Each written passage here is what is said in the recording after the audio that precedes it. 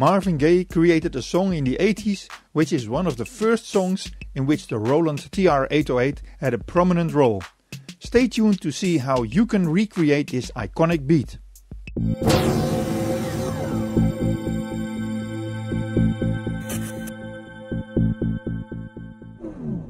When this song was released in 1982, the Roland TR 808 was around for a year, and this fantastic song really helped boosting sales of the 808 back then. At that time I worked in a musical instrument shop in the center of Amsterdam, and I programmed the demo 808 we had there to play the rhythm of this song, and that really helped sales at that time. And in this new century, the sounds of the 808 are even more popular. That's why Roland recently made a new hardware version called the TR-08, and even Behringer copied this iconic machine and called it RD-808. But there are also many free software versions and sampled sounds of the 808 around, so it's easy for any producer like you to use these sounds in a song. Now let me share the 808 beat of this iconic song that started it all. To recreate this song I use Ableton Live with the 808 Core kit. Why? Because the piano roll editor of this 808 kit shows the names of all the sounds at the left, which makes it easier to explain it all. But you can make this beat in any other DAW using one of the many 808 plugins there are. Like for instance the Decomposer Sitala sampler player, which we reviewed on our YouTube channel. This has 808 sounds in it, so you can use it without having to program it first, and it also has great ways to edit the individual sounds, and it has separate outputs. Check out the video later on.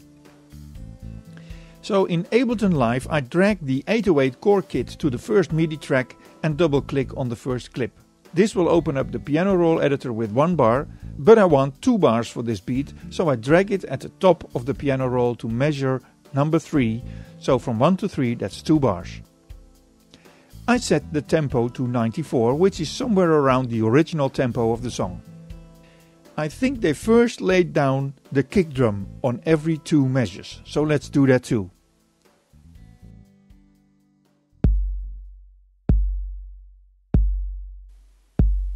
Next they fooled around with the closed hi-hat and did not put it all at the start of the beat, but in the middle of every beat, so halfway between every beat.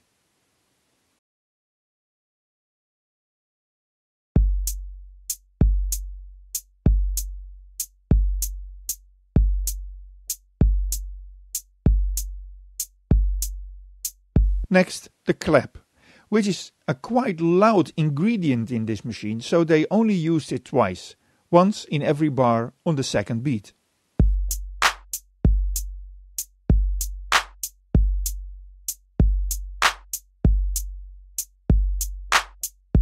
Now we go back to the kick and make some groove in it.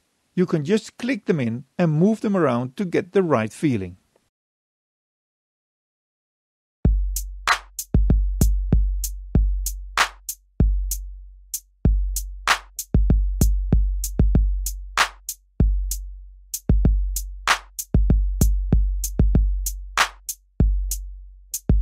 Now the snare is placed on very special places in the song, just before the real beat.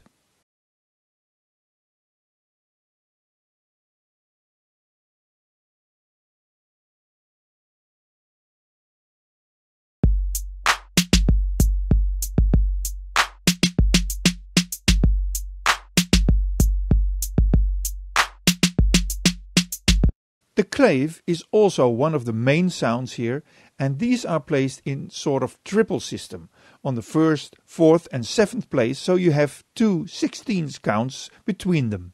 At the first bar we do this just 3 times, and at the second bar we will fill it.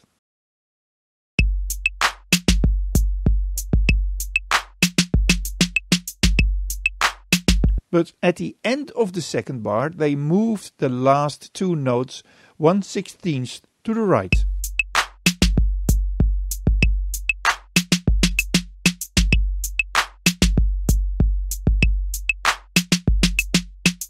Now it already sounds like the rhythm we want, but we are also still missing the high and low tom and just 1 open hi-hat at the end. So let's fill these in too to finish it.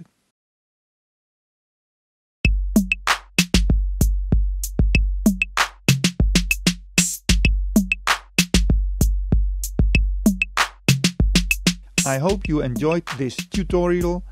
On our website you will find the screen capture of this beat, so you can recreate it yourself. That's always the best way to learn how to work with your DAW. And you can also find the MIDI file with these 2 bars we created in Ableton Live, so you can import it in your DAW.